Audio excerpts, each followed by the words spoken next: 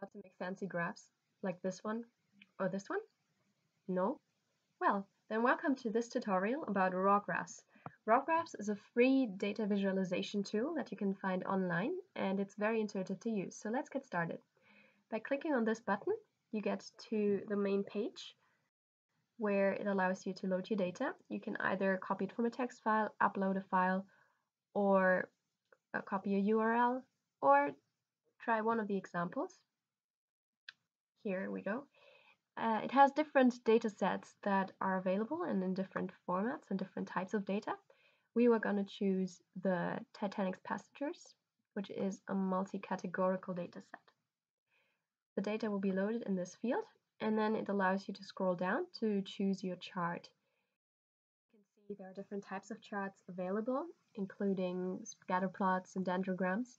We're going to go with the alluvial diagram, which shows categorical data distributed over different steps.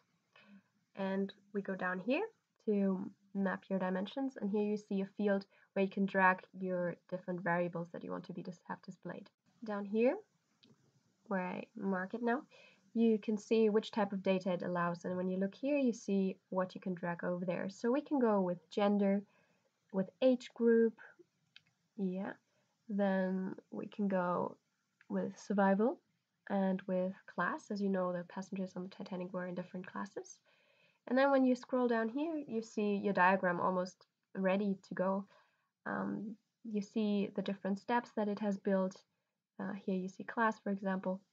And when you look to the left, there are different options in how to adjust your diagram to your needs. So you can play with the width, with the height of the diagram, and here you can decide how thick you want those black stripes of the nodes to be.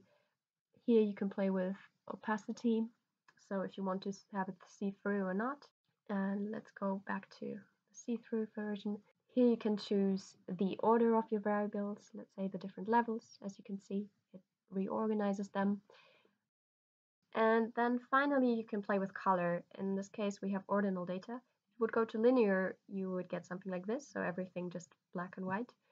But since we have all those different categories here, you can assign one color to each category. And then once you're done, you can basically just download your diagram as a picture, give it a name, in this case Titanic Survivors. Here we go, and you download it, and there it is.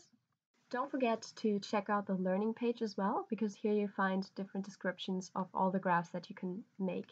And thanks for watching.